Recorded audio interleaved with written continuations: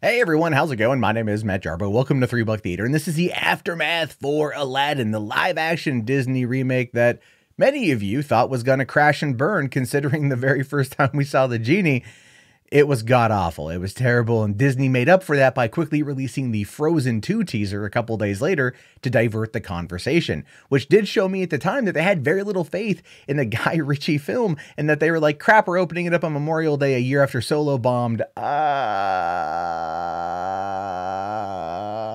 no!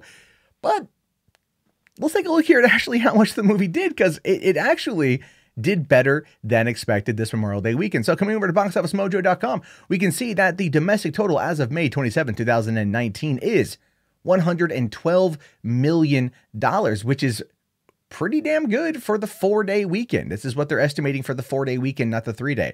It has an estimated budget of $183 million. So when you look at that number for $112 million and you put it up against $183, it's not that bad considering when you look at the worldwide gross of $233 million over the span of these couple days. So clearly the movie is on track to earn back its production budget and marketing costs and probably end up turning a profit for Disney, specifically when they've touted as being one of the films coming to Disney Plus in the later months. And so I've been kind of curious to see what the cinema score is, what people are saying about the movie. And you know what? They're actually pretty happy with it, giving it an A cinema score. And this is one that I think a lot of people probably thought wasn't going to happen. Again, coming off of the look of the Genie and the criticism against the song that we saw the clip for, the Prince Ali song and everything else, they would have probably turned on the film. But audiences turned up for it this weekend and really seemed to enjoy it. And coming over here even to Metacritic,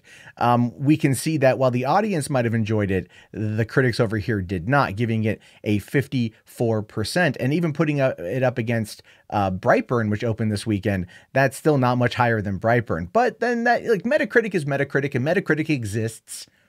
But the real thing people look at here is obviously Rotten Tomatoes, which, looking at the critical consensus here, Aladdin retells its classic source material story with sufficient spectacle and skill, even if it never approaches the dazzling splendor of the animated original, with a 58% tomato meter based off 266 reviews, but a verified audience score of 94%. And the thing to consider here is this is off of 13,204 verified ratings. What that essentially means is that, if you don't know, Rotten Tomatoes changed up their whole thing this week, where now in order to verify, to put a rating in the system that actually counts towards the score, you have to have purchased the tickets through Fandango itself and be verified in order to make it work. And this is simply because there was a lot of trolls that attacked it, and it's unfortunate that this is where it went.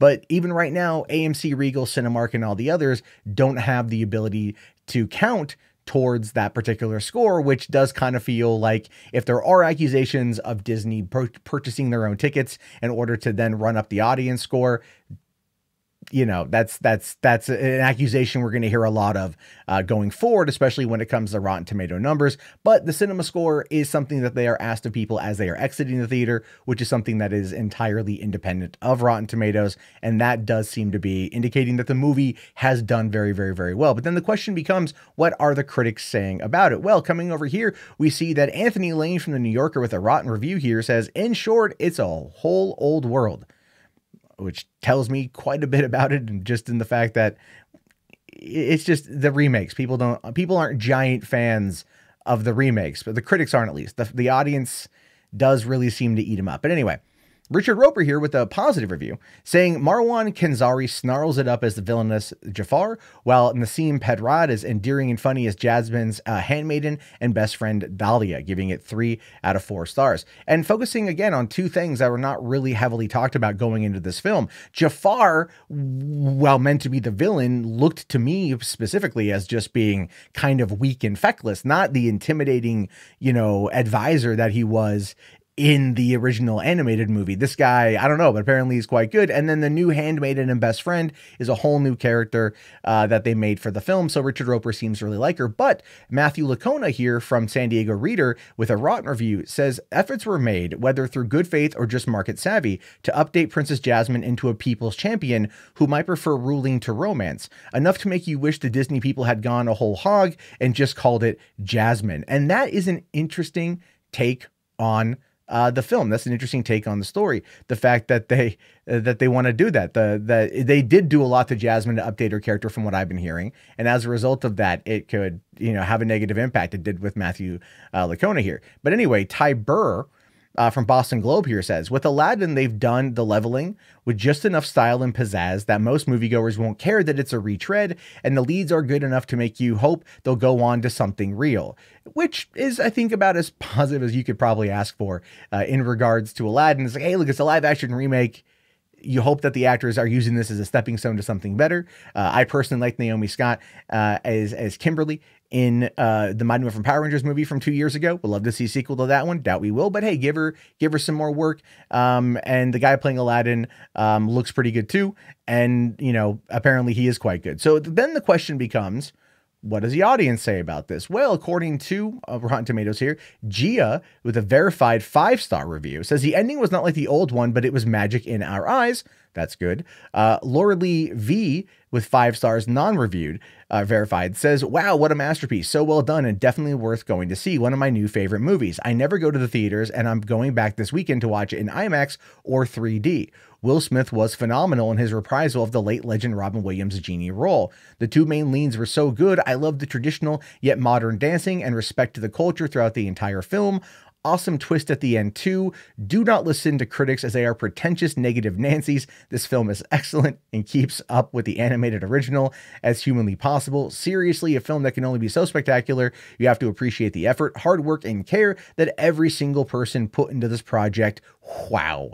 And then Ollie here with another verified review. I think it was a really sweet movie, very wholesome. So we can see that just this is what audiences are seeing by just going to that page on Rotten Tomatoes, that they're going to be getting inundated with a lot of these types of responses, and a couple verified are saying that it was good. The Laura Lee one, I'm not going to lie, comes across a little bit like a little bit over the top, right? It was the greatest movie of all time. I'm not being paid to say this. No, I don't know. I have no idea. But then the question at the end of it all does become, is this movie a Memorial Day success, a Memorial Day weekend success, based upon Solo last year kind of crashing and burning? And a lot of people chalked it up to also Pirates of the Caribbean. I think, was it the last one, Dead Men Tell No Tales? Was that the last one, or was it On Stranger Tides? I forget at this point.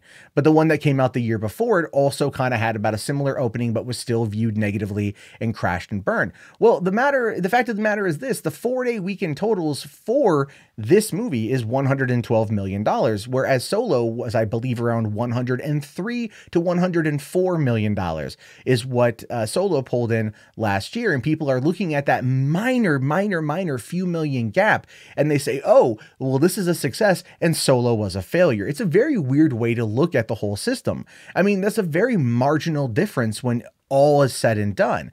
Is Aladdin going to go on to gross over $400 million worldwide? The answer to that is probably yes, but it is going up against a couple big name movies in June, as well as leading into July and the rest of the summer season. Will it have the legs to stay afloat for quite some time, or to stay up on that magic carpet ride for a while? And the truth of that is going to come in the following weeks, but it probably won't.